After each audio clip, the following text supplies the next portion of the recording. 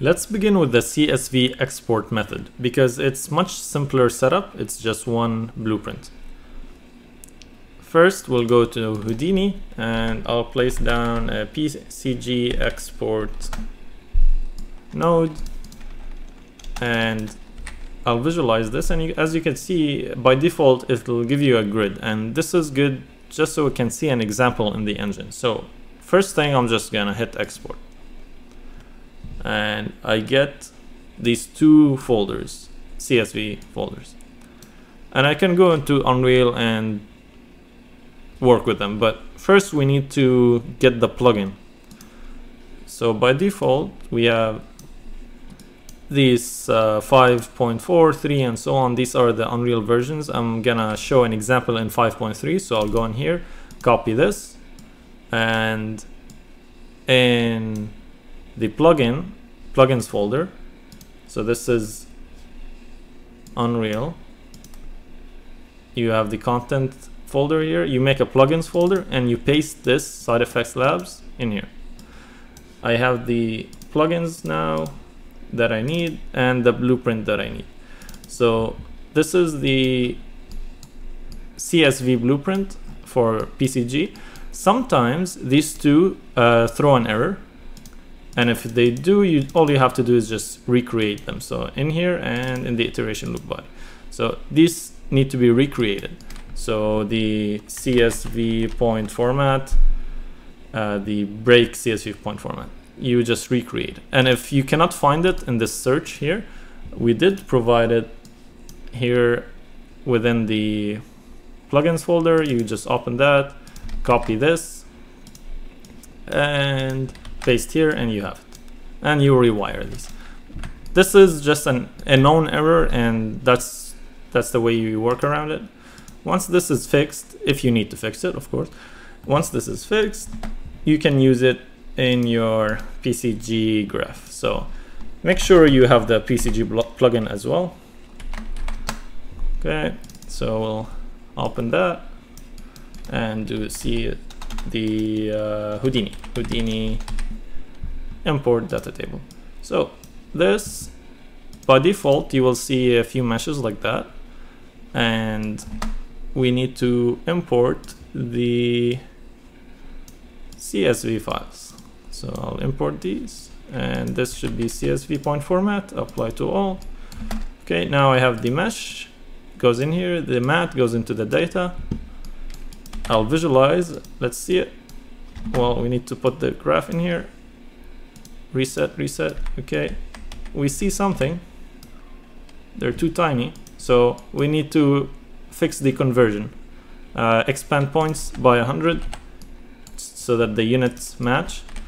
And as we can see, maybe they're too small, so we can do here absolute. Now we can see the points. Okay, so how do we visualize these meshes instead of seeing points? So we'll do static mesh spawner and based on attributes. So by attribute, and it's complaining, it wants a mesh, so like the attribute. So what's the attribute name? In this case it's mesh.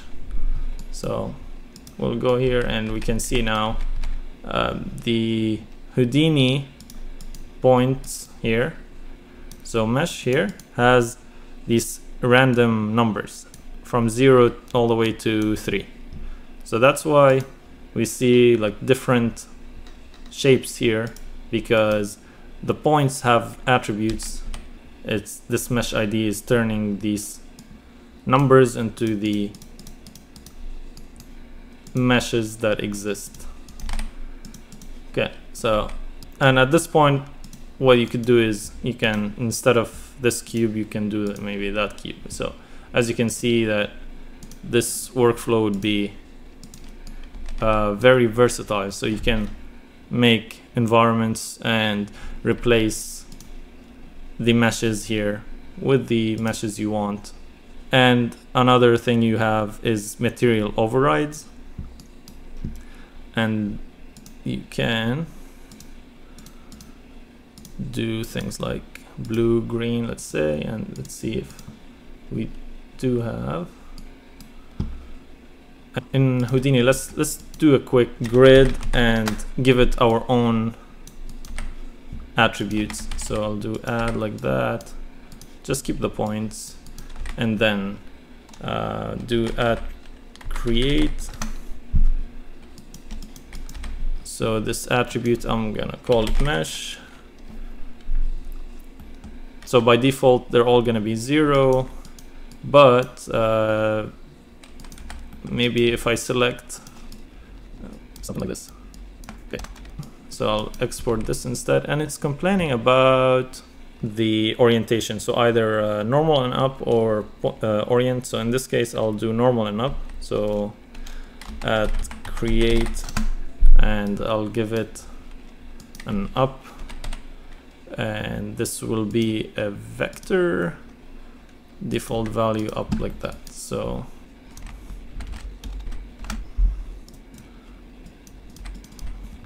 okay, just so I can visualize it quickly, copy 2 points. So these are the points, and I'll do Tommy.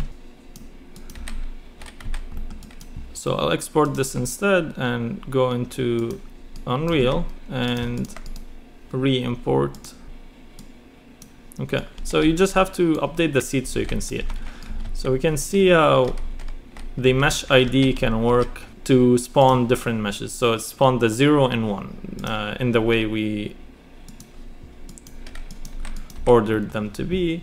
In this case, if I want to see it here, I can do mesh like that, and maybe do big here and give those 2 mesh attributes, one here and one there, combine, and that's it. Okay, so one thing to keep in mind is that the copy to points takes the mesh as an integer. So this mesh IDs need to be as integer. So that's how we can visualize it in here, and then you can see the same result in there. Another thing we could do is material override. So I'll do another create attribute like that, and this case will be material,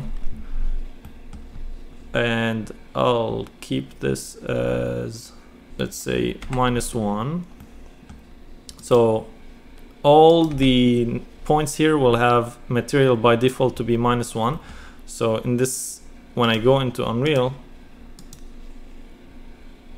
by default this is 0 and 1. By default there'll be -1, so they will not change, except the points that I will select right now will be 0.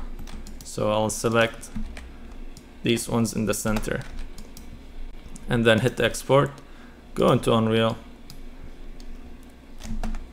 re-import the data tables.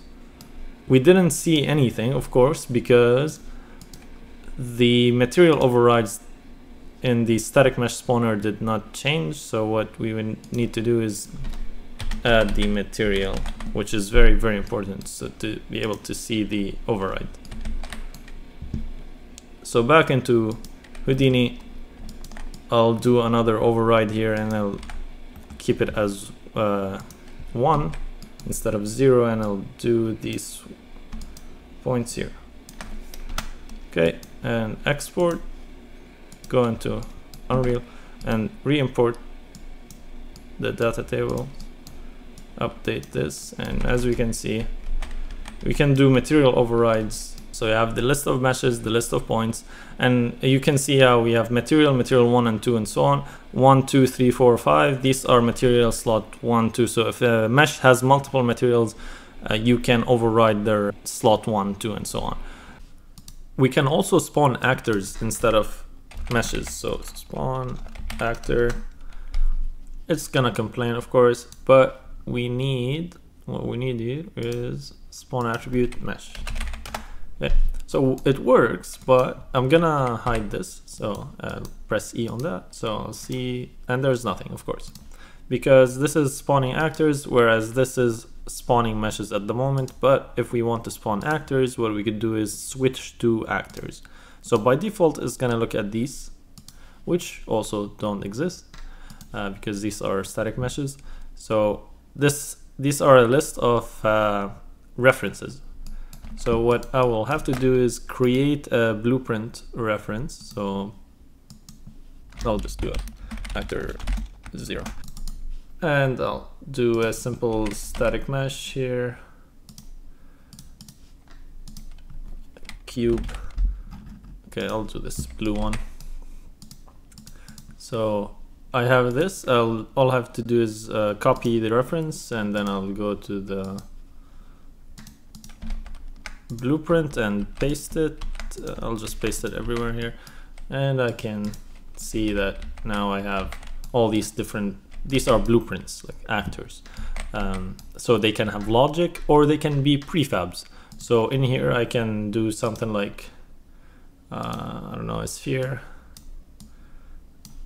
compile, save, and go in here, update the seed, and we can see how we can make prefabs and or logic, just like spawning coins and other objectives for the player to walk around this like PCG environment.